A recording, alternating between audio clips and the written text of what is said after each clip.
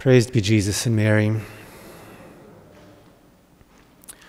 O God, who in your mercy led St. Clare to a love of poverty, grant through her intercession that following Christ in poverty of spirit, we may merit to contemplate you one day in the heavenly kingdom. St. Clare of Assisi was born around 1193, maybe 1194, historians disagree, in Assisi to a noble family.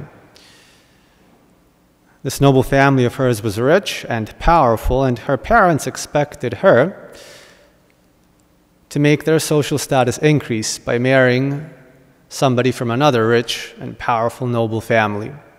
Such was the custom of those times.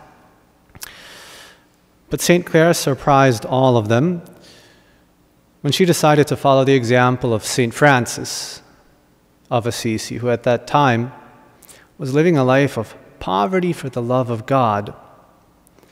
And she wanted to embrace his example, to renounce the riches that the world offered her for the sake of the love of God. And she did that.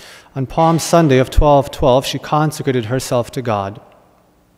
Soon after, she took up residence in the monastery of San Damiano, where she spent the rest of her life until her death, which took place in 1253. Much of her life being confined to bed and not being able to do anything other than praying to God and offering her sufferings to Him. Reflecting on her life and on her decision to embrace poverty voluntarily, we think of her family, who, when they found out of her decision, first reacted with sadness and then confusion and even violent anger, trying to stop her.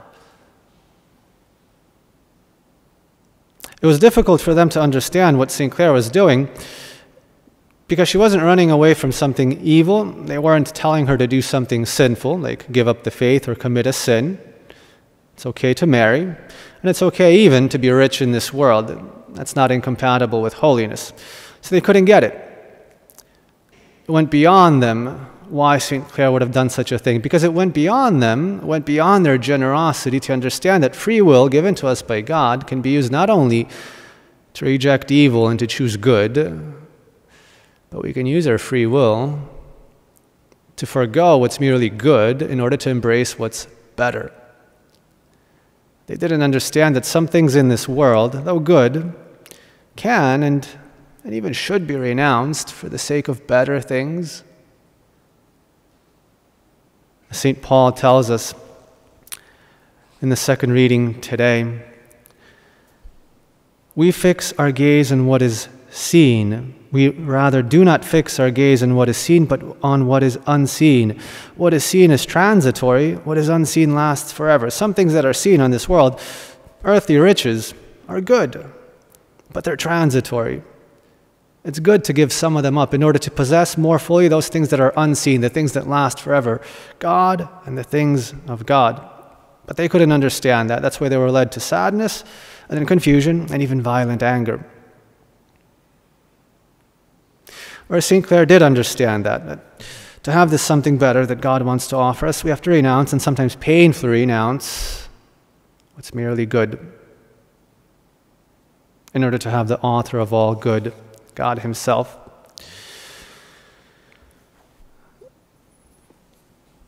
St. Clare, unique because she gave up everything in this world like St. Francis of Assisi.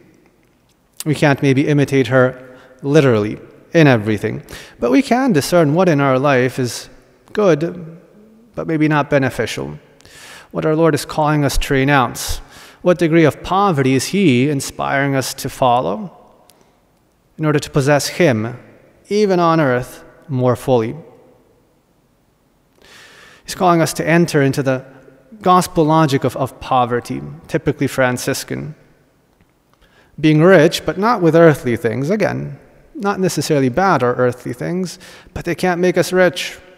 What does make us rich is God Himself, having not our will but God's, not the things of God but God Himself, not just what's good, but what's better. Nothing for ourselves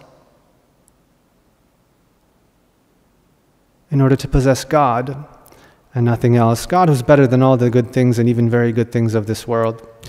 If we do that, like St. Francis of Assisi, like St. Clare of Assisi, we'll discover richness in poverty, that joy and that peace that the world doesn't know and can't offer. If only we follow their example, if only we too make those choices, difficult to understand, but liberating and truly evangelical, sacrificing what's merely good in order to pursue what's better, not going after what is seen but transitory, but what is unseen, what is heavenly, and what lasts forever. Praised be Jesus and Mary.